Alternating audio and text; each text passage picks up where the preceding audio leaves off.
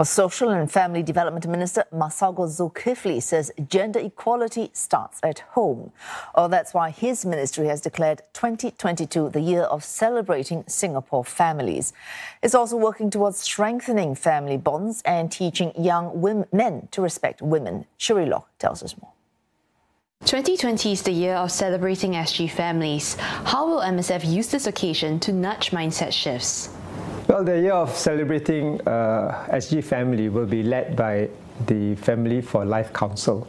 And they already have programs that will look at upstream strengthening of families right from the point when they are dating to the point where they are getting married through the solemnizers, and then later on as they have children that they want to develop as they grow. FFL will be providing pointers, guidelines, sometimes online, sometimes courses, seminars, and also times of celebration like the Family Week that we will be having around the June holidays. Families form the bedrock of our society, and not only are they the pillar of support, providing the best support possible when you're down and to celebrate your ups, but also they are the best form of transmission of values that is important to the family.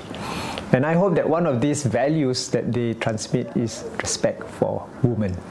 And that as we have evolved over the years, and even in Singapore, through education, through the proof that women can do much and they can contribute, whether it's economically, in politics, in leadership, it is time we also teach that within the family and to give that respect through our voice for the potential that our girls can achieve too.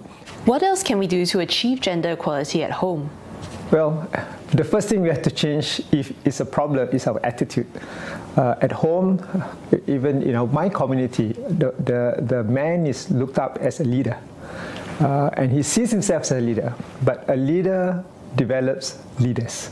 So he should also work within that family context to make everyone a leader in their own right, including his wife, which means that they have to listen to one another and not only make unilateral decisions, because there are always strengths and weaknesses of all parties involved in any team, in any family, but together they will make up for each other's weaknesses and become even stronger. So in that sense too, when we talk about equality, we talk about at the workplace or at home, it is about building a partnership that will enable this equality to be achieved by helping each other out.